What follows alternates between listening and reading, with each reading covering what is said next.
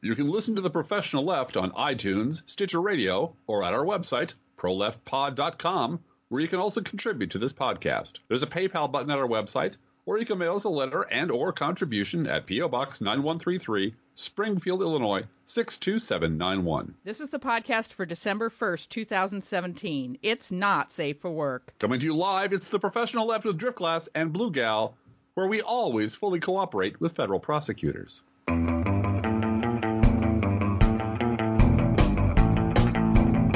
Always Blue Gal. That's how. I've got news for you, Driftglass. Yes, the number one rule that my ex-husband gave his law students was... let me guess. Don't lie to the FBI. Don't talk to the FBI. Yeah. Well, yes. But if you have to... Do not talk to the FBI. Do not talk to the FBI. Get a lawyer. Right. Issue a written statement that your lawyer has checked and double-checked for false statements. Yep. Be more than willing to cooperate in writing with your attorney present, making sure that they know you have no intention of lying to them about anything.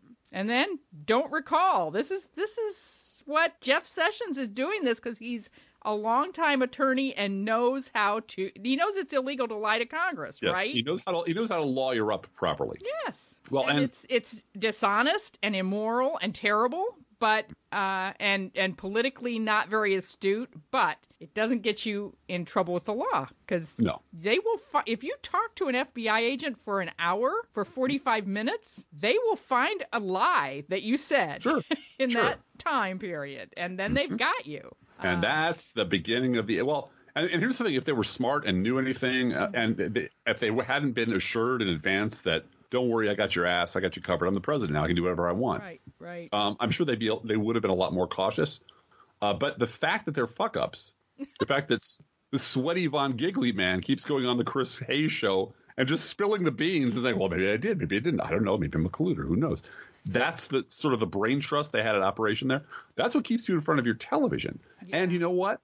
If you're going to stay in your home for the rest of your life, we have a new sponsor for you.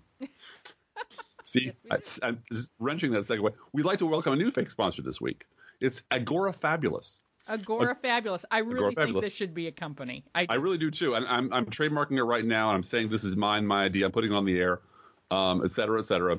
Agora Fabulous, your personal curated never, ever, ever leave home again bundling service. So the question is, do you already get your mattresses and sheets and clothes and shoes and snacks and batteries and pens and yoga and hookers and prepared food and unprepared food and booze and razors and bicycles and mustache wax and sex toys and dog treats and lanyards and chocolates and contact lenses and eyeglasses and houseplants delivered to your home?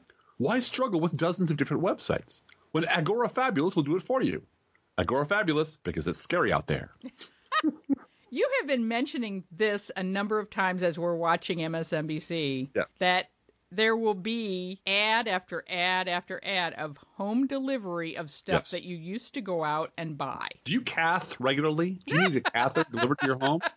And it's an infinite list. And this is a little bit of science fiction university just to tease people, because I've been getting emails saying, please bring that back. I don't care if the world is coming to an end. I'd like to hear you talk a little bit more about Robert Heinlein. I know that's true. I know that's my mom, but that's okay. There's a story, a collection of stories by Clifford Simak called City, I believe. There's a bunch of Clifford Simak, wonderful science fiction writer, but one of them is what happens when your every need is met and the cities are simply abandoned and everyone lives on estates, that are like 12 generations old and nobody goes out anymore. And what happens when agoraphobia becomes the norm? There's also an Asimov story, I believe, about people who go outside and see their own homes or homes from the outside and don't know what they're looking at because they've never left their house. We're not quite there yet, but oh my God, every podcast except ours, I believe in America is sponsored by some home delivery service, grocery service. Yeah. Right. Yeah. And we shop local, and when we don't, we ask you to use our Amazon link. Yeah. But I understand I understand the need for it. Lord knows we go out when we have to and grab stuff for the kids when we're in a hurry. But if you've become unable to cope with the outside world, boy, do we have a fake service for you. Well, we don't want you to get better. I do blame the crackdown on cell phone use when you're driving. Yes. For that, because if you have to drive somewhere, you're off your phone for, minutes at a time. A whole 15 minutes in Springfield. Yeah. And, there are parts of this country, by the way, for those of you that are on the coast, and we love you, where you can get anywhere in town in 10 minutes. In Springfield, Illinois, you can get from the State Fairgrounds, which is in the far northern side of town, all the way south to the border of Chatham and Springfield in the southern border in 10 minutes, 15 minutes. Good. Well, now that they've closed down a major thoroughfare for 2 years, it might be 20 minutes. And the rush hour. By the way, we're doing major. I would look 1 block out of your way in Springfield is a major detour. I can't make it. I can't make it. I don't know how we're going to manage. Yeah, no. But they are finally, and I'm so happy about this. I'm willing to take a detour for 2 years. They're doing high-speed rail from St. Louis to Chicago, and that goes straight through Springfield. And as a result, they're having to put in underpasses, which is going to make the trip across town from east to west and west to east that much faster. Yes, in the long term. Well, the longest wait you have in Springfield is when there's a train, right? A cow train is especially the one that I tell people I'm going to take you on a mission trip to Chicago, where parking is $20 a day. Yeah, wow. We go out to dinner at night, and it's free parking downtown. Are you kidding me? Yeah. People bitch. I had to walk a block. Oh, man, really? It's true. Really? In People these shoes? Have never lived in a city yet. They're like, I had to park on the other side of the block. Oh, my God. Anyway, hi, everybody. Hello, everybody. I want to start, Illinois, if you don't mind. I want to start. I know we're going to talk about our foray into local media. That was my whole segue. I worked for like 12 hours in the segue. You want to do no, that I'm kidding. Right I pulled your leg. Go ahead. Well, it is all connected because what I wanted to start with was to thank our listeners because we of the top 3 things that have kept me sane since Donald Trump was elected president. I better be on this list. You're on this list. Okay. For sure. And you pull me away from Twitter, which no one else can do. Our listeners. I'm your John Kelly. Top. No. No. No Kellys. No one in the White House is keeping me sane at this point. But our listeners are keeping me sane.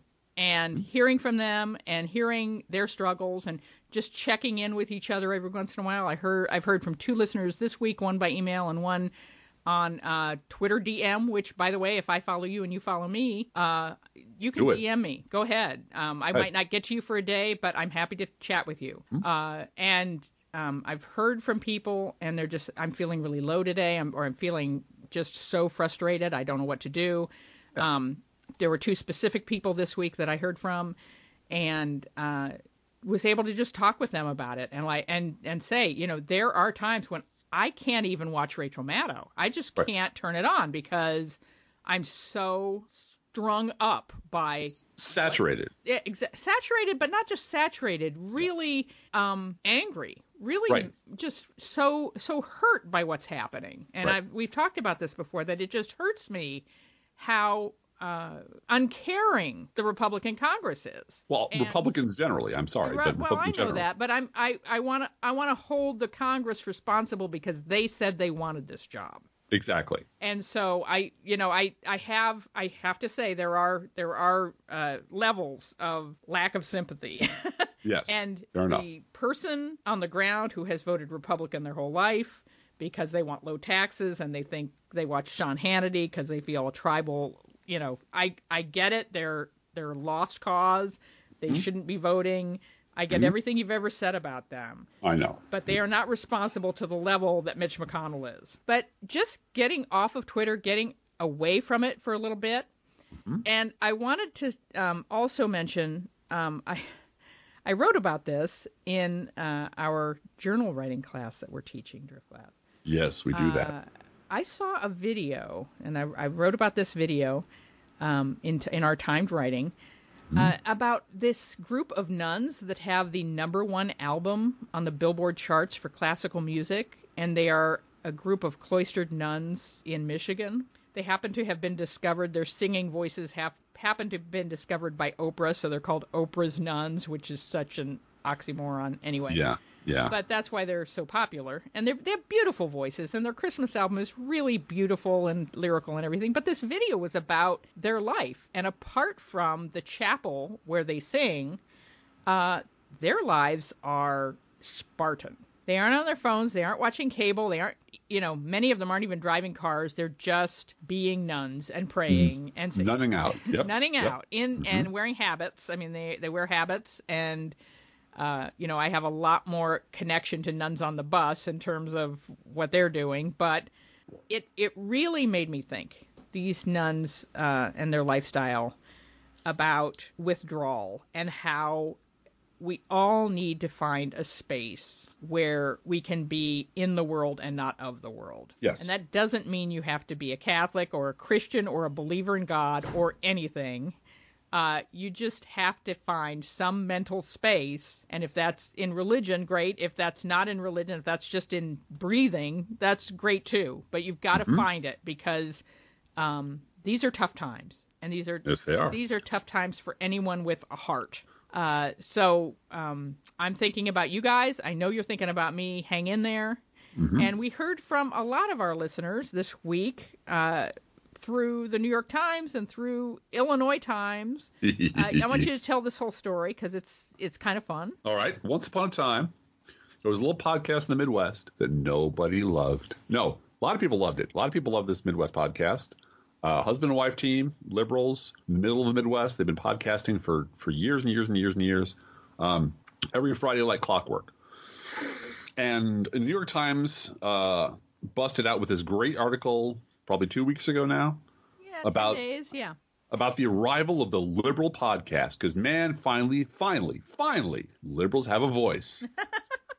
and at long last, someone in the wilderness is working on the problem of the right has Rush Limbaugh and they have Fox News, and there's no liberal media. Come on, let's not lie to ourselves. Finally, and I'm looking for my name or my handle or professional left in there somewhere.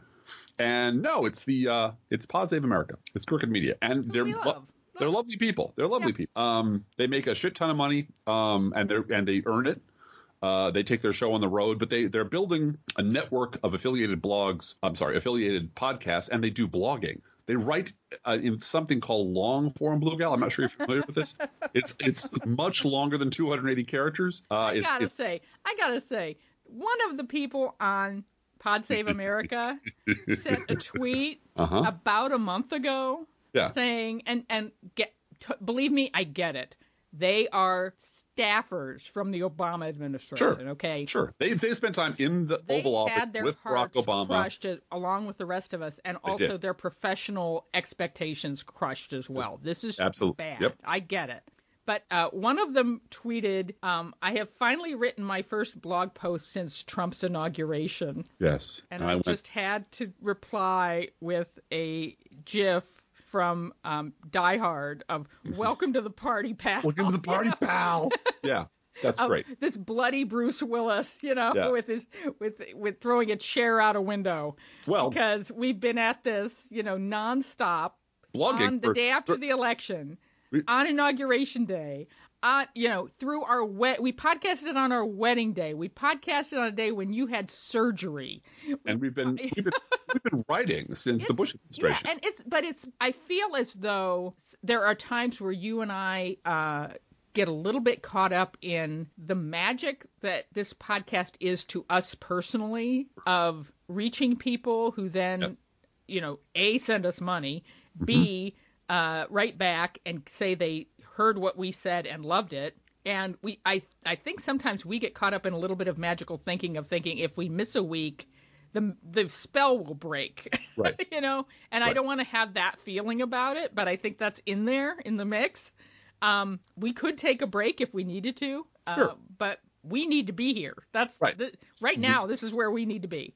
Exactly. And we've been here. I mean, I've been writing pretty much every day for almost 13 years. So people need a place to break away from, a way to get away from things.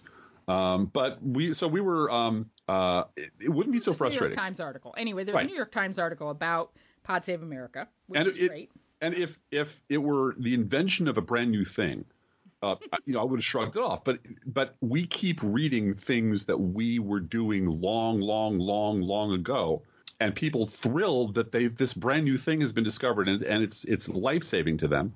And I have no problem with that, other than the fact, well, okay, what about the people who've been doing it for a long time?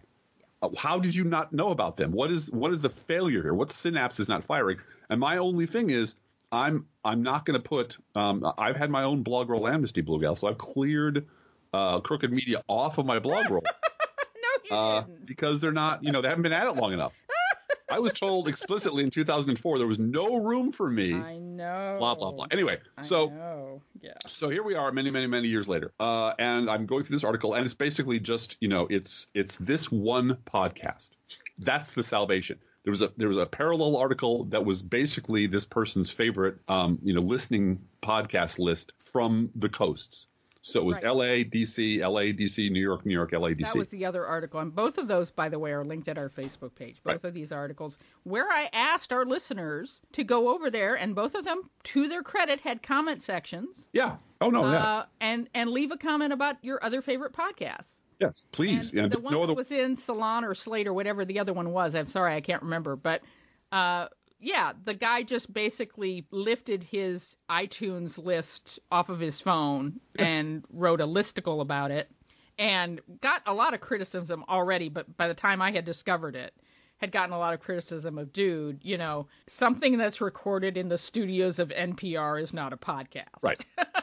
But the New York Times article was this is the next big thing. Mm-hmm. But I've lived through the next big thing now 3 or 4 times. Right. And being an early adopter doesn't help you if you're in the wrong zip code. Right. So we said to our listeners, why don't you go out there? In fact, we said it last week, I believe. On Facebook. Yeah. On Facebook. Why don't you go out there and take this opportunity to list your favorite podcasts? Mm-hmm. Because they're not going to hear about your favorites unless you tell them. Yep. And, if you mention us, that's great, but your favorites. So a local reporter in Springfield was cruising through Bruce Rushton, who's a very nice gentleman, a very good writer, was cruising through this looking for stories and noticed that there were all these mentions of this podcast that was in his backyard. Yes. So we get a phone call. We got an email and we got a phone call, or I called him back, and we expressed a little bit of concern that, he respected the fact that you work here. And I'm a little bit under the radar. Yeah. And he said, asked me if I had a police, if I was dodging the law. He asked if there was a warrant out on you. Yeah. Yes, that's really, he didn't want to cover for a warrant. I'm not Michael Flynn, okay? My record is clean. So far as you know, my record is clean. And so it was like, oh, okay, you have reasons and they're fine. So we had and we didn't really have an interview. We had an hour-long, really pleasant conversation because he's like in the same universe we are, and it was a relief and a delight to talk to people who understand what you're going through. And that was the first thing he said to me when I made the initial call to talk about, do we want to do this interview with him? Yeah. He said, I'd listened to one of your shows and I really like how you go after the media. Which we do. And call them out for both-siderism and make them, hold them responsible for what they say. So, I could tell he was sort of getting it, getting what we are. And then he really got how to cover you and me and us put and everything together. Yeah. And so there's a link to this article that he wrote on our website. On us. On our Facebook. On us. And it's a really good article. And it's a really good article. And we are honored that he did that. And so absolutely. And I believe we've driven more traffic to the Illinois Times than they've seen in a long certainly more comments. Yeah. They have 22 comments on one page, and it's not, why should I pay for somebody else's insurance? Yeah. You know what? God-fearing man like Donald Trump don't need to take your guff, liberal. Right. No. It's fans of ours. It's people we who like what we do, being very respectful and very nice and saying nice things, which is great. So we're locally famous. Yay! Anyway, that was very cool. And that is fulfilling. Because it really does feel like what we are doing matches the time. The people we are, what we do is appropriate for the times and places in which we live. Well, this isn't navel gazing. We want you guys to know that you responded, and we appreciate it. Absolutely. It brought attention to us and to our show. That all came from you guys doing that. Now, we also let you know we're recording this Friday afternoon at like 3:30. Yeah, as kids come back from school. So we're banging from upstairs, that's what happened. Yeah. That's me hitting the desk with my head. So today was the day that Michael Flynn became a lovely, beautiful songbird and started ratting out the rest of the crew. Well, I was going to say I played on Twitter I'm asking people for lyrics to the theme song from Flipper, Yeah. Flipper. Yeah. Well, I'm going after Cats in the Cradle because it's going to be Jared next. Oh, yeah. Yeah, it is. It is going to be Jared next. Yes, I really think Jared was the one who told Flynn to go ahead and call the Russians and make sure they don't get mad at us, And he has a lot of so anyway, this is all speculative. And today is also the day when the Senate is going to fuck us all over by very likely going to pass a horrible, it isn't even a tax bill. But I would like to lead off with Blue Gal talking about Bible Bitch. Bible Bitch. That's not scriptural. Bible Bitch comes to us courtesy of James Comey, Driftglass, who tweeted today this morning. He's very tall gentleman. I tweeted to him. He tweeted a while ago a very nice picture of himself with his wife. He and his wife was holding a Cosmo and a tray of onion rings. And it was her birthday. She got to do whatever she wanted, and she did Cosmo and onion rings. I can identify with that. Yeah. But even more so, I can identify with the fact that she comes up to almost his shoulder. He's 6'8", and she's not. And so I did put a reply on that photo to say, where do you get your pants, James Comey? Because 6'8". We need to know. I have a feeling James Comey can afford custom pants. He does. But anyway, he tweeted, but justice roll down like waters and righteousness like an ever-flowing stream on the news of Michael Flynn flipping and getting a plea deal. Okay. So I went, a couple people tweeted that to me and mentioned Bible Bitch, and thank you again. This is what I mean. You get that kind of feedback. It gets a little addictive. Really appreciate it. But I went and looked it up. I went and looked up the whole book of Amos 5. Justice roll down like waters and righteousness like an ever-flowing stream is not some prophet talking. In the words of Amos, this is God talking. God wants justice to roll down like waters, and he is instructing us to make justice and righteousness a priority. And so then I went to my favorite translation of the Bible for these purposes, which is the Message. And here's a big chunk of Amos, and you'll get something out of this, I guarantee. Here it is, bluntly spoken. Oh, and by the way, this is addressed from God to the United States Senate today, in my personal opinion. Yep. Here it is, bluntly spoken. Because you run roughshod over the poor and take the bread right out of their mouths, you're never going to move into the luxury homes you have built. You're never going to drink wine from the expensive vineyards you've planted. I know precisely the extent of your violations, the enormity of your sins. Appalling. You bully right-living people, taking bribes right and left, and kicking the poor when they're down. I can't stand your religious meetings. I'm fed up with your conferences and conventions. I want nothing to do with your religion projects, your pretentious slogans and goals. I'm sick of your fundraising schemes, your public relations, and image making. I've had all I can take of your noisy ego music. When was the last time you sang to me? Do you know what I want? I want justice, oceans of it. I want fairness, rivers of it. That's what I want. That's all I want. Amen. Amen. I have been following to see when this travesty of a tax bill is going to be voted on this afternoon. We haven't heard yet. Steve Schmidt, who, I realize helped to bring Sarah Palin to America. To America. He did. But he has been real loud about this and this is affecting everyone. And he and also Claire McCaskill have been highlighting the fact that this afternoon there has been a list from the lobbyists on K Street as to what is going to be included last minute in this bill. Yes, that is not being shared with anyone in the Democratic Party. Right. It's a list. It's a wish list. It's your Christmas card list.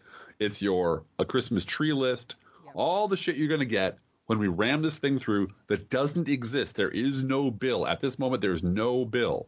There's just a whole bunch of promises and a sack full of votes, and we'll shove it through, and then we'll cobble together something later. Steve Schmidt tweets, the United States Senate has gone completely off the rails. Nope. Lobbyists are writing the bill in secret, and duly elected Democratic U.S. senators have no idea what's in it. True. The corruption of what used to be the world's greatest deliberative body is a tragedy. It is a tragedy. This is not the Senate. This is the Republican Senate. It's the Republican Senate. Mm-hmm. Well, but he does say the Democrats have no idea what's in it. Sure, I get the fact that he's doing that by reverse negative, and he's very clear about that. But I really do think there should be a rule that when you talk, because I've seen this way too much. Yep. Is the hand wringing about the Congress and how the Congress does it, the Congress does that. Now, oh my God, the Congress is fucked. No, this is what it came to me today, Blue Gal, as if from heaven. We don't need a third party. We need a second party. Because we don't have two political parties. We have a political party with all the warts and features and endearing qualities and grotesque excesses occasionally of a political party throughout all history. And we have an authoritarian cult run by monsters. Yep. That's what we have. I would love a second party that would displace the monster party, but we don't need a third one. We need a second one. And we need people to quit pretending there's any equivalence at all between the two. Yep. That's my big wish for Christmas. We're talking to you, CNN. Yeah. CNN, if you want to go over to Media Matters, the article at Media Matters you need to look at this week is how CNN both-sided Donald Trump's retweets of far-right-wing British organization whose hate speech was responsible for the assassination of a political candidate. Mm-hmm. And CNN went full whole hog of, if I saw those videos, I'd probably be real upset too. They're fake. They are fake racist videos. Mm-hmm. Put out by a racist hate group. On purpose, for the purpose of inciting violence. Conspiracy theory promulgating hate group. Mm-hmm. And everyone in Britain knows it. Mm-hmm. This is why it's creating such a problem over there, is there's no question as to who Britain First is. Right. Everybody knows. Now, look, everybody knows who neo-Nazis are here, too. Right. We know who they are. You know which party they belong to, and too. what they're for, yes. Yeah. But we also know that the president, the so-called president of the United States, is making excuses for all of this crap. And we're closing in. I know we're closing in. I'm not dancing jigs about this. I'm sad about it, that this is where our country's going. Oh, yeah. Incredible. I'm not dancing a jig. No. I did not dance this morning, finding out that he had been flipped and that this is going, this is a sad day, folks. This is a fundamental misunderstanding between our two tribes. Mm-hmm. The tribe of normal, healthy, sane people and the tribe of bigoted, gun nut, blood drunk monsters who are the Republican Party. We're not happy that we were proven right about George W. Bush. We were very sad about that because that means there's a giant pile of burning shit that we have to clean up because you people cannot be trusted with power. And we got about a third of the way through cleaning that shit up, and then you elected someone who was actually worse than George W. Bush. Right. And laugh about it. Mm-hmm. Never underestimate how much conservatives hate this country. Mm-hmm. Really, really fucking hate this country. Right, just as a thought experiment, just consider that they're not mistaken, they're not wrong, they're not misguided, they're not economically anxious. That might be true, but it's irrelevant. That they just fucking hate this country. Mm-hmm. Conservatives hate this country. They hate what it's been. They hate where it's going. And there's nothing more that reeks worse than treason wrapped in a flag. Yep. And there's nothing that reeks worse. It's treason wrapped in a flag, laughing because we're making those liberals mad. Right. And that's all they. And setting fire to your own checkbook. Yeah. To make liberals mad, to setting fire to your own retirement to make liberals mad, setting fire to your own children's health care to make liberals mad. And it's really hard for people who haven't been sort of processing this for a long time and following it and tracking this storm as it approached landfall for decades to understand that this is not that hard to understand. the media keeps looking for more and more exotic explanations for why this thing is happening. And they won't, because they're not cognitively or financially capable of encompassing the truth, because the truth would kill them. The fact that if they had to start reporting that our problems in this country are caused by a group of domestic lunatics and terrorists called Republicans who hate this country, who are doing more damage to this country on purpose and fucking laughing about it than any terrorist will ever do, that would scare the shit out of people. That's a plague. You're reporting on a plague in this country. And so we're just going to pretend it's not happening. Or if it is happening, maybe everybody's equally to blame. Because we're not prepared to put our careers on the line and piss off our advertisers by telling you what's really going on, even though you can actually see it right out your window. I do want to thank Chris Hayes for having Norman Ornstein on last night. Yeah. That to me is a sign of the apocalypse, actually, at this point, because and if anyone was going to do it, it was going to be Chris Hayes, who has, even right after Norman Ornstein's book came out and the editorial came out about, yes, this is the Republican Party. Yes. It's the Republican Party. Chris Hayes was the one who still had Norman Ornstein on. So, right. He apparently has that leeway. And last night had Norman Ornstein on to say, yes, this is the Republican Party.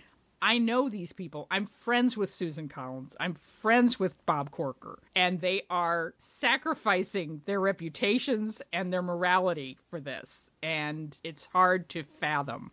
Well, that brings up one little thing. I'll segue to it and come right back to the news of the day, which is that Charlie Sykes, who now blocks me because I said, both siderism sucks, and you were Rush Limbaugh for 20 years, did tweet today that he interviewed Paul Ryan and Ron Johnson dozens, maybe hundreds of times, hundreds of times about the dangers posed by the national debt. Really disconcerting to watch them now embrace a bill that will add $1 trillion or more. Disconcerting? Disconcerting. Yeah, because you're never going to lose a paycheck or miss a meal or worry about your kids' health care in your lifetime. That too, yes. But the part is be disconcerted. Yes. The part is you interviewed the Lord of Cannibal Island 100 times, and who swore that they didn't eat people. We don't eat people here on Cannibal Island. What are you, crazy? And now you're suddenly disconcerted that guy is gnawing on the bones and sucking the marrow out and fucking laughing about it. Yeah. Except, Charlie, back when you could have actually made a difference, there was a guy named Paul Krugman 7 years ago who was saying, remember, Paul Ryan is the reason you interviewed him so much. He's from your state. He's from Wisconsin, too. He's been on your show a million times. And a decade ago, Paul Krugman was saying, Paul Ryan's a liar. The math just doesn't add up. This is back when he had his the Congressional Budget Office recovery thing that they published that exactly the same as this stinking lie of a tax cut, that Ryan swears the math works. It's all very complicated, but it'll all work out great. When actual mathematicians at the Tax Policy Center got a hold of it, they said, no, it doesn't. You're going to reduce revenue by this. You're going to blow a hole in the budget. You're going to blow a hole in the deficit. And Ryan's like, no, it'll be fine. And the net effect would have been to slash Social Security, slash Medicare, slash Medicaid, and give a huge tax break to rich people. Mm-hmm. This was the plan all along. This has been a plan for years. So Charlie Sykes, either you were the dumbest motherfucker on the planet, or you were making so much money being a hate monger, being a racist, being a traitor to this country, that you didn't bother to check the bottom line. You didn't bother to check anyone else who was telling you that Paul Ryan was a fucking liar. And now that Paul Ryan's going to get his wish and turn the federal budget into Galt's Gulch, now suddenly you're disconcerted. Because I talked to him many times, and it's almost like he misled me. No, you're a moron, and you're a liar, and you have no business being in front of a camera. Every Charlie Sykes on a camera is a liberal seat that the corporate entities that run MSNBC is robbing us of. There should not be a Charlie Pierce on television. There should be, a Charlie Sykes. There should definitely be a Charlie Pierce on television. There should be 20 Charlie Pierces on television. But there should be no Charlie Sykes on television. There should be no Bill Kristols. They should be out doing good works among the poor. They should go away, but they don't. Was David Brooks off today? Yes. I knew it, because you didn't lose your mind this morning. No. I was expecting that if David Brooks wasn't off today, we take turns guessing what his column is about this morning. Because it's always the same column. always the same fucking column. No, but what's the frosting on top of the same column? Because he does switch up the frosting every once in a while. I was figuring my bet would be that he would be writing about how Benjamin Franklin was a Republican who never became president because of humility. Right. He liked to fuck French ladies. He liked wine and he liked to fuck French ladies. That's not it. He wouldn't say that. He would just talk about Benjamin Franklin's peaceful humility in the face of fame and fortune, and not mention the syphilis that killed him from the French hookers, or his racism against the Germans in Philadelphia. No, because that interferes with the whole idea that there's been this long, smooth, transition from evolution to the apex, which is David Brooks. To modest people, one modest person to another in the Republican Party. Okay, but that's my little off the beaten path thing. Now we can switch back to Flynn and talk about all the consequences of this, but it's been a really big, wildly eventful week in news. It has. Why don't you go ahead and read our news roundup list that you so kindly put together while I was doing other things today, and I'll stop you if I want to talk about something. That sounds like a great plan. You stop if you want to talk about something. Okay. How about that? Sure. I want to talk about everything. That's my problem. I'm a blabbermouth, to quote Jackie Gleason. Did you ever see Jackie Gleason? Shut up. Get on with the drift glass. I'm going. Ready? Yes. So Donald Trump lobbied several Senate Republicans, one of whom went on the record, over the summer to wrap up the Russia investigation. Lay people refer to this as obstruction of justice. Obstruction of justice. Attempted, and it's not like, I don't know who said this, it wasn't me. We're not connecting the dots anymore. There's just one big dot. One big dot. And it's that what they're doing on television today is just running the timeline. Here's the first lie. Here's the second lie. Here's the third lie. Here's the denial of the previous lies. Here's the admission. And it's like, this isn't complicated at all. Yeah. This is really simple. There was a Democratic senator, I'm sorry, again, I can't remember which one, who thanked Mueller and his team for staying on task and not sort of jumping to, we've got him, you know, because we need, and this is why, I know it's painful to go through this, folks. Right. I know that we all want to impeach the motherfucker already, as Bob Seska's button says. But going through this with a fine-tooth comb and finding everything and finding all of the Russian money laundering and all of the hotel corruption is going to make it that much easier down the road for a progressive movement to clean this up and create regulations that prevent it from happening again. And that's a really important point. Mm-hmm. There's one other thing we need to do. And you and I do this. You and I have done this. This is why we get frustrated. You and I have done this, I don't know, repeatedly over the last many years we've been writing about politics. Mm-hmm. Mm-hmm. Every time I hear someone say, well, this is going to hang around the Republican Party's neck like an albatross. No, yeah. I say, fuck you. No, of course it's not. Of course it's not. Because we've been through this movie already. You might not remember the Bush administration or the Clinton administration or the Obama administration or birtherism or the Iraq war or torture or Gitmo or any of that shit. I do. Every one of those things was going to be the thing around which that would be hung around Republicans' necks, and they'd never live it down, except the media will not remember anything that didn't happen yesterday. They will not. It doesn't feed into a both side narrative. They're just not going to do it. They're not going to do it. I remember Peggy Noonan, who's now a respected MSNBC contributor, saying about torture. When the news broke that the Bush administration had authorized the use of torture as national policy, and her response was as if she'd bitten into a mouse, a rotten mouse. Her face went, "Arr." And then she went, this can't do anybody any good. A great nation. I'm sure there's processes in place that this won't happen again. Sometimes you just need to move past these things. You just need to move on. And you know what? She's right. And you know what? She's on Morning Joe this week. And how does Morning Joe introduce her? Who doesn't love Peggy Noonan? Everybody loves Peggy Noonan. Doesn't everybody love Peggy Noonan? Look, all the hands went up in my both-siderist team of people who, if they don't raise their hands, I'm going to fire them. Right? And what was she there to do, Blue Gal? She was there to both-sider the shit. Sure as shit was. She was there to say, and I'm going to quote now. Well, it struck me yesterday as I watched the extraordinary White House meeting with the two empty chairs representing the Democrats who didn't come to the meeting. I just thought, Obamacare. Yeah. Because suddenly the idea that they're going to take this half-assed, shitty tax bill that no one scored, that no one's measured, that no one knows what the fuck is going on with it, that they won't even share with anyone, and sneak it through.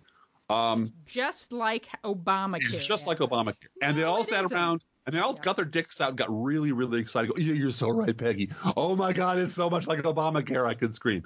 And you can really see the Percocets and the Bloody Marys kick in once she starts getting onto a topic that she wants to talk about. She doesn't want to talk about George Bush, doesn't want to talk about Dick Cheney or impeachment or anything like that. She wants to talk about how Democrats and Republicans are exactly the same. And Joe Scarborough. By the way, I was researching the history of Norman Ornstein's blackballing from the Sunday shows, and there's an article at The Nation specifically about it.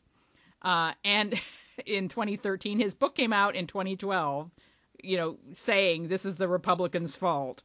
And in 2013, The Nation wrote an article about, he's not allowed on the Sunday shows no more because he doesn't feed into the both-sider narrative. No, that fast. He was unpersoned that fast. David Korn of Mother Jones mentions the book, mentions it's as bad as it looks, or it's even worse than it looks, the Norman Ornstein book, on the air on a Sunday show. I think it was ABC This Week. And Peggy Noonan interrupts him while he's mentioning Norman Ornstein's book and says, "Oh, boo-hoo." Right. Because she doesn't want to talk about that shit. No, she does. She wants to talk about how Barack Obama gets some of the blame for this shitty Obama, not President Obama. Mr. Obama gets some responsibility here for how he bullied through Obamacare. And Peggy, Black Twitter noticed you this week. And the response, and this is why what you watch on television looks the way it does. Because if you put a liberal on that panel for 30 seconds, they would fucking level her. She would sober up real quick. She would sober up and run away, leaving a little trail of urine all the way out the studio, and she'd never come back. And then she'd go to ABC, who would hire her. Because she's on a list somewhere of someone you always hire because you can plug them into this position, and they'll sit there and whisper about how isn't it a shame that Ronald Reagan is dead, and weren't we great once, and now everyone's fucked it up, and it's all everyone's fault, and isn't that a shame? Can I have my beverage now, please? And that's what you look at when you watch television, and this is the part where liberals really have to step up, because we out here in the cornfield cannot impeach Donald Trump or take any action with our senators, who are both Democrats and both lovely, that will change anything electorally. What we can do is actually make sure that the Trump administration is actually hung around the necks of Republicans. So that when you see them move to the closet to get those tricorn hats out and get those Gadsden flags out and say, I never heard of Donald Trump. I'm a Tea Partier. I'm an independent conservative. You bitch slap them verbally. And anyone who puts a microphone to them or camera to them and reports on this brand new movement that has nothing to do with Donald Trump, go after them. Yep. And I do think that is the one response you can give people before you block them on Twitter, if they're Trump trolls, is say, next year, don't come to me and say you're an independent constitutional conservative libertarian who never liked Donald Trump's tweets. Yeah. Burn your lifeboat, baby. They're gonna try it. They're gonna try it. They're gonna try it. Even individually, if you can let them know, because they're walking tall now and saying, it was Barack Obama unmasking Flynn that did it. That did it. It's Barack. Because that's what Fox is teaching them to say. And this is where you and I will differ. You need to burn the lifeboats. Right. And those people I do not believe can be reformed or helped because they're in too deep. Yep. Their personality will implode if they ever have to walk anything back. So they're never going to... Fox News, as you said, the Bush-off machine. Right. People also forget to the extent to which Fox News created the Tea Party. Right. That the rallies got free advertising on Fox News. Wall-to-wall Fox News personalities showed up at these rallies in major cities as draws for people. Glenn Beck and Sean Hannity traveled to these places in Texas and I think Georgia. And, there's this map of, we're going to beat all these Tea Parties. We're not appearing as official Fox News people. We're just interested in what they're doing. Yeah, right. This isn't the Republican base going nuts because a black guy's president and they're a bunch of fucking racists. This is a whole new movement. Just came out of nowhere. We don't know what happened. They were worried about the deficit. They were worried about the deficit. Right. Think about that compared to what we're dealing with today. Yeah. If you don't want to go through all of this again in 2 years or 4 years or 6 years, if it's finally time to actually stop these people and start cleaning up their mess long term, fixing the long-term problems that the Republican Party has created in this country, we have to stop the media, the corporate media, from doing the thing that they want to do more than anything else on God's earth. And that is pretend that this is not a problem, that it is an everybody, everything problem, that it's a both sides problem. And it's hard to do because you can't vote them out of office. But they can be reached. I have seen Chuck Todd shit himself. He get really pissed off. When I guess liberals are just going to go on now and just hate both sides. Because that's what I've heard you guys on Twitter complaining about both sides. But, this really is both sides. Got to talk about it. And that means he heard you. That means you pinpricked that surface. I want everybody, if you're listening to me now, put your fists in the air. Mm-hmm. Burn the lifeboats. Right. They don't get out of this one. And you know what? Trump is the Republican Party, and the Republican Party is Trump. Yep. And any Republicans who want to do what a few of them have done, which is my party is completely nuts. I'm a Democrat now. Mm-hmm. Welcome with open arms. But any Republican like Joe Scarborough who wants to fence straddle, like Matthew Dowd who wants to fence straddle, who can't leave for financial and psychological reasons, has to continue to pretend I will admit the Republican Party is evil, but Democrats are equally evil. They are the worst of them because they know they're lying.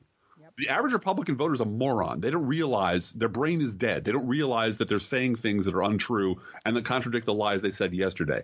They're just, they're just livestock. But these guys know what they're doing. They're making a financial and professional decision to continue to lie to people long after they know it's a lie, because the truth would set them back a few $100,000 a year, period. While we're burning the lifeboats as well, make sure you repeat over and over again just what this is doing to the deficit and that they never get to complain about deficit spending ever again. And mark this day, if this bill passes, and we don't know yet. I'm sorry, I just don't know. It's Central Time 4:31 right now. I don't know if it's passed yet or not, or if it's going to pass. But and just remember, Bush administration, George W. Bush ran on getting rid of budget surpluses and swore that we would never go back to deficits again. And every Republican lined up behind him. Every David Bruce, every Bill Kristol, every Republican think tank said, no, deficits are a thing of the past. Remind them that this has happened with your party over and over again. We know you're lying. So who are you lying to? This is a scam to take an enormous amount of money and give it to a handful of billionaires who finance all the shit you do. It's straight up quid pro quo. That's all this is. Mm-hmm. So what happened today? Well, Michael Flynn pled guilty, and pledged his full cooperation. At this moment, again, there's no news on the Republican bill. I do wonder if Donald Trump will be around to sign it. I do wonder if anyone but the dirty hippies will remember that Trump promised 5 times to never cut Medicaid, and this bill definitely will cut Medicaid. I know that Vox mentioned it, but outside of that, who knows what's going to happen? I do know that Steve Mnuchin, creepy Bond villain with creepy Bond villain wife, Steve Mnuchin, swore that he had 100 people working 24 hours a day to crank out economic analysis and scenarios to prove that this wouldn't cause anything and it would be great. Regrow your hair, make your dick longer, everything will be great. And it turns out when they actually contacted the people at the Treasury, they had no idea what he was talking about. No one's working on that. No homework, nothing. That's not even exaggerating 5 people into 20 and 20 into 50. He just pulled a number out of his ass because, hey, I'm not accountable. No one's going to fire me. I get to fly around the country with my wife and pose in front of money. Right. And that's why she sleeps with me, because I have a lot of money. And so I'm not accountable for anything. I'm fucking rich. Didn't you read the fine print? Rich people don't have to play by the rules. That's what Donald Trump promised us. Donald Trump has said that a government shutdown would be good for him personally and politically, rather. Now, someone needs to tell him that Bob Mueller isn't on that clock. Yeah, he will continue to work even if the government's shut down. He shows up. Yes. Just for fun, like we do. Mm-hmm. Donald Trump, who knows 3 people, who knows a bunch of people, we'll get there. Welfare reform is back. Welfare reform is Donald Trump, during one of his rambling speeches, people like welfare reform, right? You want welfare reform. I know people, many people. His close personal friend, Manny Peoples. Many people. I know people who work 3 jobs, and they make less than the guy who lived next to him that doesn't do anything. Donald Trump doesn't know anybody who works 3 jobs because Donald Trump doesn't know anybody who works for a living. Donald Trump knows people who steal for a living and lie for a living and whore for a living. But Donald Trump doesn't know anybody who actually does an honest day's work for a living. And Donald Trump certainly doesn't know anybody who works 3 jobs. And Donald Trump isn't within a billion miles of anyone who's on welfare or public assistance in any way. That is just, but what that is the old Reagan lie. The old racist Reagan lie. The old Lee Atwater, you can't say N-word, N-word, N-word, but you sure can say welfare, welfare, welfare. The base isn't whipped up enough, so we know what we're going to do. We're going to throw a little welfare queen in the mix. Mm-hmm. We're going to talk a little bit about those young bucks eating those T-bone steaks, taking your hard-earned money because they're shiftless, lazy Negroes. That's all that was. And, of course, his base eats it up because they're terrible, terrible people. More sexual harassment fell off this week. I'm sorry. This deserves its own show, and it really does. Everybody from Garrison Keillor to John Conyers to a guy named Matt something. Oh, Matt Lauer. That's right. Are all gone now or on their way out? Al Franken, there's 6 women now who've said he pinched them, and it's something that I've been thinking a lot about in my own personal history. And I don't know if I've talked about this on the podcast before, but I was molested at 12 by a landlord in an apartment building where my parents and I lived. And it was tickling until he touched me in the wrong place, and it happened more than once. It happened in front of his wife and children because he could get away with it. And it was a very typical response that I had of going out of my body and observing it so that you can sort of protect yourself. But the last time he did it, I told myself, my 12-year-old self, stay in your body and tell yourself this is really happening so you can avoid it. And I consciously turned off that part of me that leaves the body to record it in my mind that, oh, yes, he's doing this to me. Mm-hmm. I'm not making this up, and I'm not just imagining it. And I had the power. First of all, I had a great relationship with my parents and be able to tell them anything. The fact that I knew that I could tell them this had happened was enough for me. I didn't tell them, but I knew I could. Right. And I knew that I could stay away from him and never see him again. I wasn't working for him. He was not in a position of trust with my parents or being a priest or a teacher or someone I needed to see ever again. Right. And I never saw him again after that. And so the power that I had within myself, because I had such a good relationship with my parents at 12, protected me. Moving forward, though, when I had a job in my 20s, up on the top floor of an office building where it was senior management of of a company, and realizing not having the Mad Men example to follow of, oh, this is what secretarial life is like. Yeah. I didn't realize because I was young. And not realizing that, no, part of your job performance is you're supposed to look hot. Right. But I noticed it enough to rebel against it. And I unconsciously and somewhat consciously destroyed my career on that floor. I wore camo pants to work because I was not going to participate in that crap. And I was not going to be on display. And they were proud because they had hired someone who had an Ivy League master's degree as a secretary. Look what we can do. We can hire someone who's got credentials up the wazoo, to be here answering our phones. Right. That's how high up we are. But I also saw that, no, you were supposed to wear a lace blouse and a short skirt and pumps and look hot. It's called front office material. Right, front office material. That's what you're supposed to do. And I was not going to do that. And as I think more and more about the way my life has progressed, I realize that so much of my personal appearance, the way I present myself, has been both a rebellion and a wall against being on sexual display. Right. And I don't see that as sort of hurting in a way. I mean, some women gain 150 pounds and tip and on purpose uglify themselves because they're in so much pain that they can't. They need to build that wall to not be sexy because they'll be hurt again.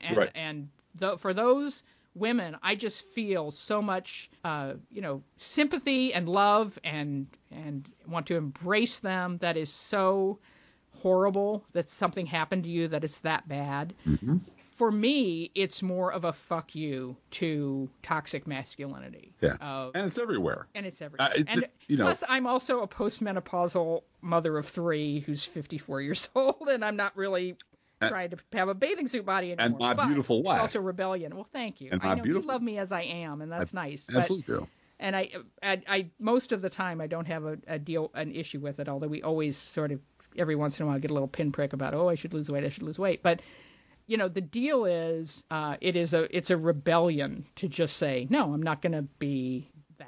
Right. And to see on the other side so often, I do feel for women who are sitting there, especially this week and previous weeks, people who are defending Roy Moore, women who are defending Roy Moore, and the pressure that they obviously have felt their whole lives to be a good girl, to be a good Christian woman, to be anti-abortion all the way to the point of defending this monster. Right. Who was so unqualified to represent you, women of Alabama, before any of this came out.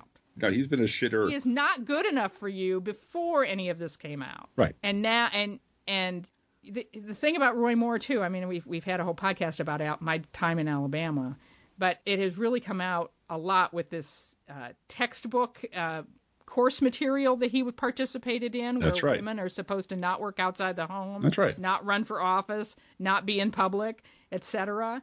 And the real Old Testament fundamentalist Christianity that says men get whatever they want, and you shut up, and that's the way God wants it. That's the way God wants it. Mm-hmm. And if you're behaving yourself and you want to go to heaven, you better behave. Yeah. And I think that is what has kept the South. That and racism are what have kept the South back economically. Countries that don't treat women as equals suffer economically. Well, just do. And the South suffers economically. And they're inextricably linked because of the Bible, because of the biblical underpinnings of white supremacy and misogyny. The two are absolutely intertwined with each other because they both come from the pulpit and they both come from the same place. You can loop in gays. You can loop in anybody in the LGBT community, anybody who's an immigrant, anybody who's poor. They're all bad people, and they're all inferior. And therefore, because you are God's chosen people, because you're superior to everyone, how you treat them is up to you. The Bible gives you no guidance other than the fact that you're better than they are. And as long as they know their place, nobody gets hurt. And to tie all of this together in a bow, because we're at over an hour now. Well, let me just mention one last thing. Yeah. Not only are we in a cold civil war, we're in a cold holy war. Yes, we are. Yes, we are. And everything that you just said is Old Testament patriarchy. Absolutely. And Mary came to fix that. Yes. She came at this time of year to fix that. And I want to wish everyone a happy Advent, a happy Zappadan, which starts Monday. Frank Zappa, the anniversary of his passing is December 4th, and I believe his birthday is December 21st or 22nd. That period between the 4th and that time of his birthday is known throughout the blogosphere as Zappadan. It is a non-religious holiday to celebrate Frank Zappa. You should go out and find some Zappa lyrics or some Zappa writings, look at some Zappa videos, and enjoy the art that that inspired his life. But to tie a bow on all of this, Donald Trump and his tweets about Christmas, he tweeted that he tweeted about family, Mary, Joseph, and their child. That's right. What about the other children? James. And Jimmy, which we don't talk about, Yeah, the child of Joseph and Mary we don't talk about. Yeah. No, a lot of people replied to that tweet with, the father of Jesus isn't Joseph in Christian theology. Right. No, that he has not deleted or corrected that tweet. Well, he's a moron. He's a complete fucking moron. And well, I'm not going to excuse him that way. Though. No. I'm with John Oliver. You're not allowed to say he's too incompetent to have done wrong because he knows what he's doing. Sure. And, he is a really a perfect. He's a perfect avatar for the Republican base. He's a perfect mixture of absolute cocksure, always wrong but never in doubt, pig ignorance, and racism and cunning. So he's evil and he's stupid. And you know what? I think Harlan Ellison probably said, you can get around one or the other of those. But you put them together, you can't get around that. You can't negotiate with it. You can't turn them around. You can't disprove them. I want to run through just very quickly the rest of the list real quick. As you know that Luke already mentioned, Donald Trump has put our alliance with England at risk by retweeting right-wing fascist bullshit from England. Even Theresa May, who should be a natural ally of Donald Trump, has had to go on and say, fuck you, Donald Trump. There's talk of disinviting him from state visits to England. There's going to be so many protests. They're not going to be able to. It's like, a small community college having Nazis on campus. Yeah. They can't afford the security that's going to take to have Donald Trump in their country. Paul Manafort is currently out on bail for 4 houses he put up for his bail, his 4 houses. And his 4 passports. $11 million. He had to put up $11 million. Jefferson Beauregard Sessions, because he is a lawyer, has refused to answer any questions about whether Donald Trump told him to obstruct justice, which is the answer. If you're not going to answer the question, then we know the answer, which is he told you to do it. And you're a little rat looking for a way the hell off this ship. And there is no way off this ship. It's going down with you on it, pal. Right now, Donald Trump hasn't been president has been president for less than a year. 81 days at golf courses and counting. When he's not golfing, he's tweeting. When he's not tweeting, he's just grabbing microphones and taking credit for shit. That's all he is. That's all he does. And again, he's a perfect representation of the typical Republican voter who thinks he's doing a brilliant job. Tillerson's probably on the way out at State Department. Now that he's done doing what they hired him to do, which is fire everybody and destroy American foreign policy, we're going to bring in Mike Pompeo, who likes torture and thinks the Russia thing is overblown and shouldn't be investigated. That guy is going to be in charge of foreign policy. I didn't realize this till today. I heard about it, but I'm sort of overwhelmed by things. The Office of Special Counsel has opened a case file on Kellyanne Conway to see if she violated the Hatch Act when she made comments about Doug Jones, because you're not supposed to do that. And, of course, Kellyanne Conway is just one criminal among many.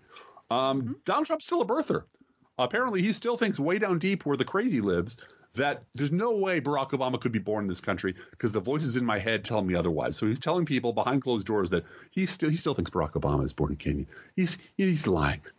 It's not true. And he also thinks that it wasn't him on the tape of him saying shit that we have and we know, and we see the video of him getting off a bus. But that's all been faked, even though he's admitted to it and apologized for it. And he wants to know why the deep state isn't locking up Hillary.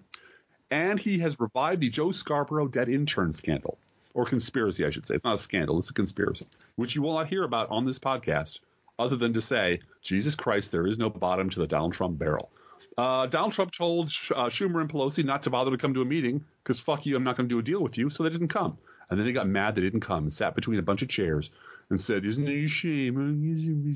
Now, you all know the Washington Post caught everyone's favorite rat fucker, James O'Keefe, trying to spread fake news about Roy Moore. Now, think about it. There's a child molester running for the Senate in Alabama. The reaction from the conservative press is, how can we destroy the opposition to make sure he gets into office? Not that it's horrifying, because they have no soul. James O'Keefe is a soulless vampire fuck. And so he has a perfect place to live, which is in the conservative media universe.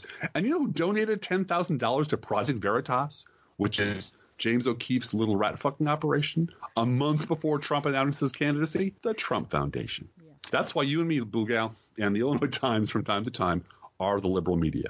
Are you done? Is that it? I'm done. I'm all done. I got a cat here who's going, why aren't you petting me? What's wrong with you? Yeah. We love you guys. Stay safe, stay peaceful. Find a place in your mind to stay calm, because this is going to be a long haul, but this is building time. I know we're losing a lot of games at this point, and I don't mean that blithely. I mean it in terms of we're losing stuff. But the reason this investigation is taking so long, I said this on Twitter to someone the other day, what followed the Gilded Age in history was the Progressive Era. That's true. And the similarities between that time and this time are remarkable. Mm-hmm. It was women and people of color. The NAACP, let's not forget, started publishing their magazine and hanging out a flag every time someone was lynched outside their New York City office. Mm-hmm. All of that happened during the Progressive Era. Yes, it did. So women and people of color led the way on that, and also new media. It was magazines. That was new. Mass media, and we have a lot of technology at our disposal. So, you do. It almost sounds like it's going to happen again. Did you study history at some point in your life? Yeah, I did. How did that go? Degrees in it. That's right, you do. Yeah. You have degrees in history and theology, and what else do you? And stuff like that. Yeah. So. Yeah.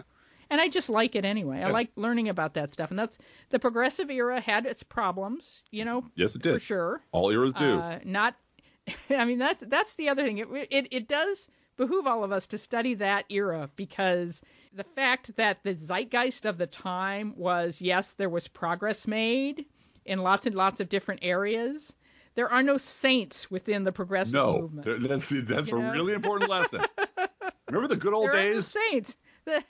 The suffragettes, a lot of them were flat out racist. Yes, they were. We don't want black women in our Absolutely. ranks. Absolutely. Woodrow Wilson was a frickin' racist. Didn't give a shit about the lynchings in the South. No. He wasn't going to bother with that. No. He had to be dragged kicking and screaming to women's suffrage. Mm-hmm. And as soon as Alice Paul, who also was a racist, but she went out to the West where women could vote and said, screw this, don't vote for Woodrow Wilson, don't vote for the Democratic Party.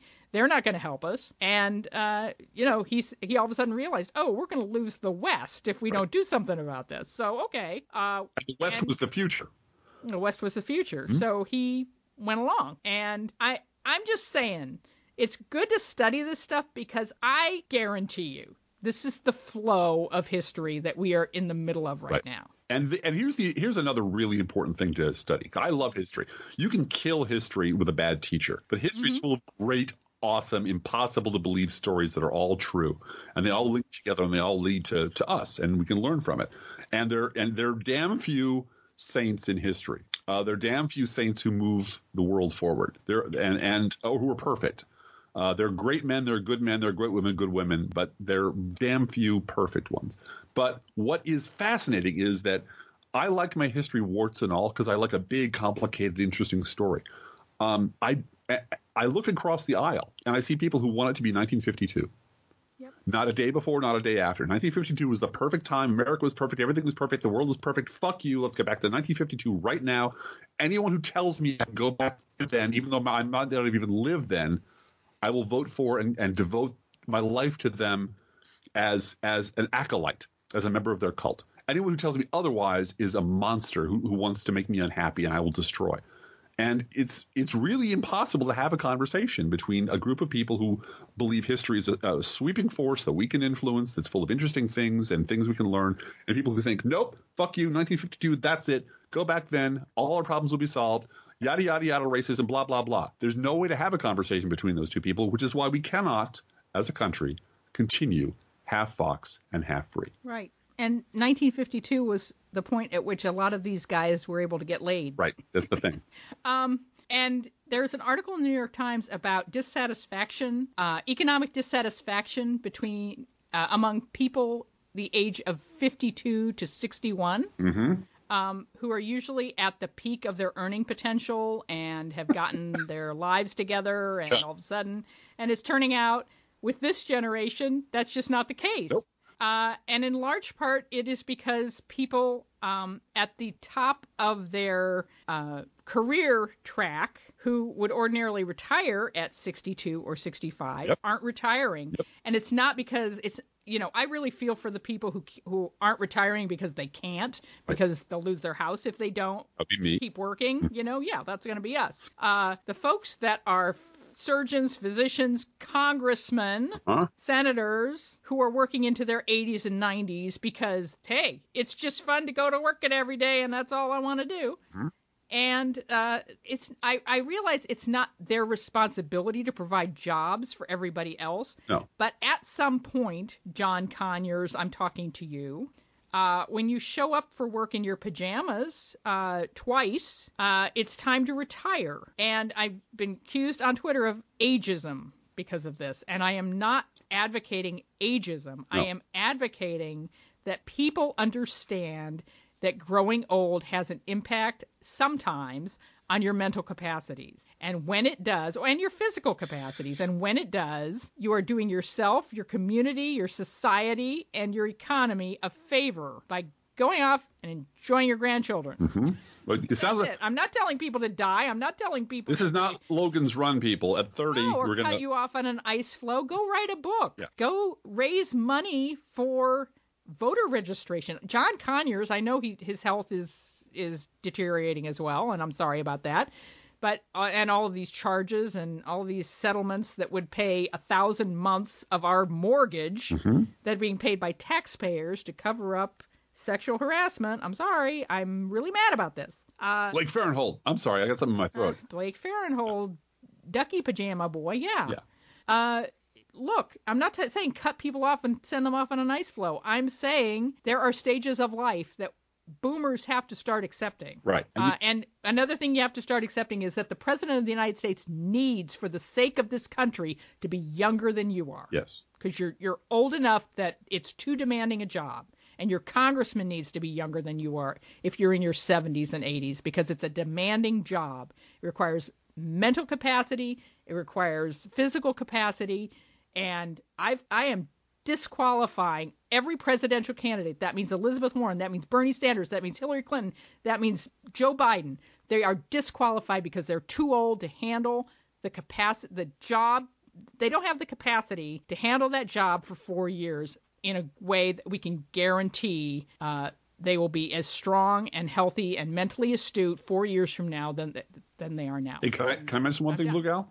You know what destroyed a big chunk, not all of it, but a big chunk of the American manufacturing base, or deteriorated it? I do, because you've told me a dozen times. What is it? It's lack of succession planning. No succession planning, because Dad started the factory in 1952, and accidentally this became his career, or on purpose it became his career, and never thought he was going to die or retire. So he didn't want his kid to work in a factory. He wanted his kid to work in a bank. Well, right? no, he hoped his kid would work in the factory. But he sent his kid to college, which is great, and the kid came back and wanted to be a banker or a broker or a programmer or something else. So the factory had no one to take over. And Dad hit 70, 72, 74 and sold it for property to move to Florida. And that little company on the corner that employed 10 or 15 or 20 people went out of business. Nobody knew what it did, but suddenly, 4 or 5 of those got to go out of business, and your neighborhood, your community is suddenly in a recession. And you can't quite figure out why. This country sucks at succession planning because we're a youth culture. The idea that we're going to get old and we're going to get older and we're going to die is not something we want to talk about. So there is no succession planning. There's no idea that, you know what, I've hit the point where I need to train the next cohort of leaders because I'm not going to be here, but my legacy will be what I left behind. And it has screwed up job planning, labor force planning, industrial planning, retail. It's screwing up a whole bunch of economic sectors because the people who you plan to leave, so you build an entire education system behind that, aren't leaving. Yeah. So those people are getting trained and like, well, all right, I've got my degree. Now what do I do? Well, why don't you go work at Walmart? Plenty of jobs at Walmart. So class, we could talk for another hour. We could, but we really shouldn't. And that's what we have next week. We won't have a show coming out this week if we do that. That's what next week is for, right, Blue Gal? I guess so. All right, let's roll. Each week we post to our Facebook page and website an Internet Kitty sent in by you, the listeners. This week's Internet Kitty is Hobbs. Yay! Hobbs is shown with his best buddy, Dell. Yeah. Dell is a beautiful human baby in a car seat carrier. But let me tell you, it's clear that Hobbs has decided this human baby is going to have expert feline supervision. No, this baby cannot say, "You're not my supervisor." Because Hobbs is saying, "Oh, hell, I'm not your supervisor. I am your supervisor." Oh, yeah. Yeah, you will not be alone for the rest of my life. Yes. So Hobbs and Dell are on our Facebook page and website. And thank you for sending Hobbs and Dell in to us, and we appreciate it. You can send your internet kitty to us at our email address, proleftpodcast@gmail.com, or you can also write to both of us. Feel free to write us. We love hearing from you. Be aware that if you write us at any of our addresses, we reserve the right to read your email or U.S. Postal Service. Go, Postal Unions. Letter on the air unless you say otherwise. Don't forget our gourmet coffee /Hulu guideline. If you can afford to buy an espresso-based beverage for yourself or a Hulu subscription, you need to think about donating to us the same amount of money. Yeah. Hulu, I think, is $7.99 a month. You know, how much do you pay for a gourmet coffee? If you can afford those things, we would appreciate a donation. Mm-hmm. Don't forget our Amazon link at our website. We believe in buying local. We also believe in shopping Amazon with our link if your alternative is a big box store and you know the things that you go to big box stores for. Gift wrap, bows and ribbons, those kind of things that are, you know, generic, that you're not personally shopping for someone. Amazon has those things. Use our Amazon link. We get a cut. It doesn't cost you any extra money. Yep. And you don't have to leave your house. It's right. It's just like Agorafabulous. Okay. You need to trademark that. I do. I have. It is now time to announce the latest winner of our beautiful bracelet cuff from foxwise.biz. Check out our website to see how great they look.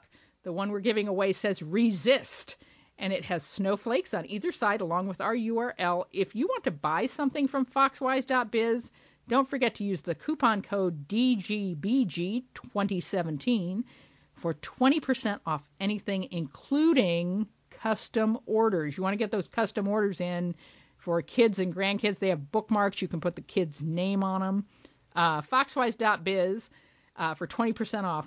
We are running this contest as a way of saying thank you to our donors. Foxwise.biz has donated these 10 cuffs bracelets to us for free, and we're very grateful to them. That she's a good liberal, and we love her. And it's a woman-owned business, so you can't go wrong. The winner this week is Kelly from Illinois. Kelly, yeah. Aww. Kelly won, and we'll be sending her bracelets. We're waiting for the next order of bracelets to come to us, but when they get here, we're going to send that to her, and we're also going to send her a $10 gift card to Donors Choose, and that's our favorite charity of ours. You can use that $10 gift certificate to pass it along and donate to a school in your area or a classroom that is looking for help in an area you support, like they want science fiction books, they want snacks, they want autism supplies for autistic students with autism, all of that. You can choose the classroom that $10 gift card goes to. Approximately 1% of our listeners support this podcast with a contribution, and you can too. See our website, proleftpod.com, for details. Actually, there's details for all this stuff. You know, the bracelet and the Amazon link, and we've got also have swag. We have Both Sides Don't t-shirts. We have a new bumper sticker, by the way. Really? Yeah. It says, you can't be pro-life and molest children. Believe it or not, you can't. I have a new bumper sticker I'm going to talk to Theology GOP about. Yeah? Yeah, Justitia Ruat Coelum. What? Let justice be done, though the heavens fall. Oh, nice. Yeah. Nice. Yeah. Well, you know, that's one of those Mensa ones, you know. No, it's Latin. You got to know all the Latin and Greek and stuff. What language is that? That's Latin. I think I don't speak Latin. I don't pronounce well in Latin, but that's the best I could do in Latin. Because it sounded like it was something out of Twin Peaks where he's talking backwards about the pretty bird. I do that a lot too. Please share our show on Facebook or Twitter, and thank you for doing that. Yeah. Hey, Driftglass, how are the Internet Kitties doing this week? Oh, look, the Internet Kitties have Jared in the next to be indicted pool. You know why? Because Internet Kitties know stuff. Let's think about living. Think about living. Let's think about loving. Think about loving. Let's think about the hooping and the hopping and the popping and the lovey-dovey. Let's forget about the whine and the crying, the shooting and the dying, and the fellow with a switchblade knife. Let's think about living. Let's think about life. The Professional Left podcast is recorded under a Creative Commons license. Copyright 2017 Driftglass Blue Gal Podcast. Fake news, sparkle farters.